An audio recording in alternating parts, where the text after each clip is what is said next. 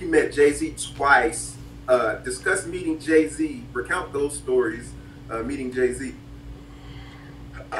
First time I met him, I did an interview with Tamia, Grant Hill's wife, for a magazine, and he walked into the restaurant, and I was excited, and I was like, "Yo, Jay, man, I'm a big fan," and blah blah blah, and he kind of like acknowledged. He was like, it was more of a like, nigga, whatever type attitude. He just had that attitude, so that was a little disappointing. And then the second time I met him, this was the better experience, because back then I was kind of just starting to come up, but I wasn't really established. But no, actually, the second time I met him, I went to go see the concert he did at the Staples Center, and I went with Redman. I was hanging out with Redman a little bit earlier. And his hotel, smoke some herb, talking some shit. And as I went into where all the dressing rooms were, his door had just swung open. And he was coming out, had a powder blue baby suit on, kind of had like a Scarface thing going on. White scarf around his neck, fedora, tilted. And he was like, game time! Game time!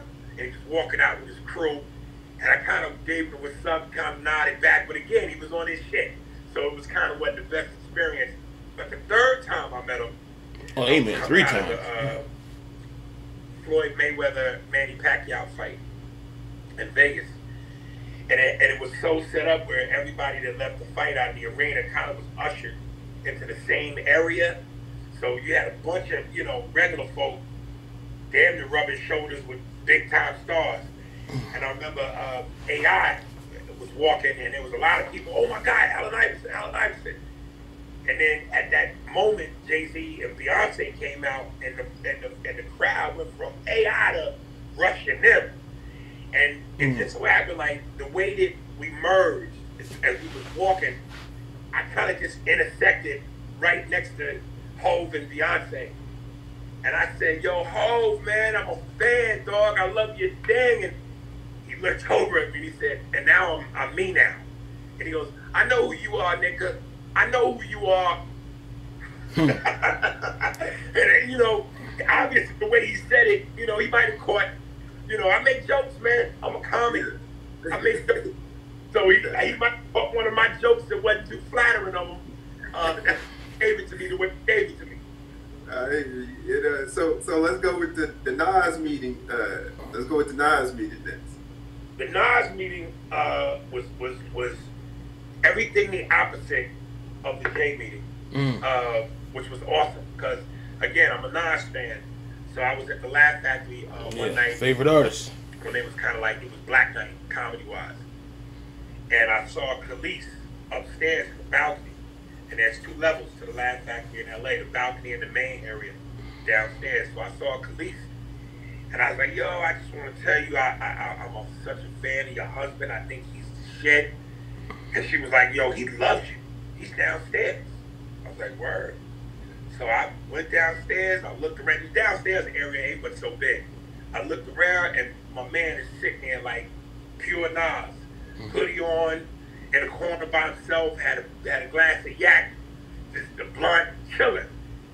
And I always say, when you meet your heroes, proceed with caution. Yeah, you gotta be cool. Yeah.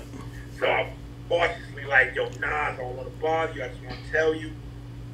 And before I could get another word out, he pulled me in and was like, "Yo, God, I'm a fan. God, you that dude. God, word up." Then that asked me, "Nas, up, son, you that nigga, God, for real."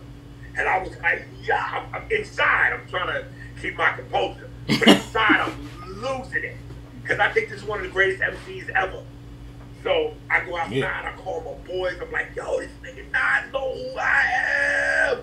So yeah, that's one thing I like about Nas, man. Just throughout the years, he's the same dude. I mean, now he kind of got his little dread, his braids and whatnot. But for the most part, he's remained Nas throughout the years. That's what I like about Nas. Right.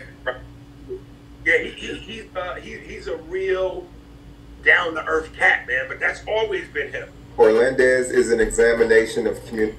Yeah, that's Yeah, like you said, it is was totally different. I agree because like seemed like Nas is still the same Nas from back in what was it, '94 or whatever it was. Like Red, he saw Red, or he's with Redman too. Redman is the same Redman from early '90s. So yeah, he said Jay was Well, like if you see Nas or Red on the street, you know, long as you ain't no obsessed fan, they probably talk to you. Because you know some fans get carried with that, and that's why they say that some of the people had a security guards, not because they're scared. They have security guards because some fans won't take no for an answer, and they don't know how to chill out. So they meeting people, they go up there acting, you know, going crazy. So yeah, it seemed like Nas has been Nas since '94. Same dude, seemed like real cool dude.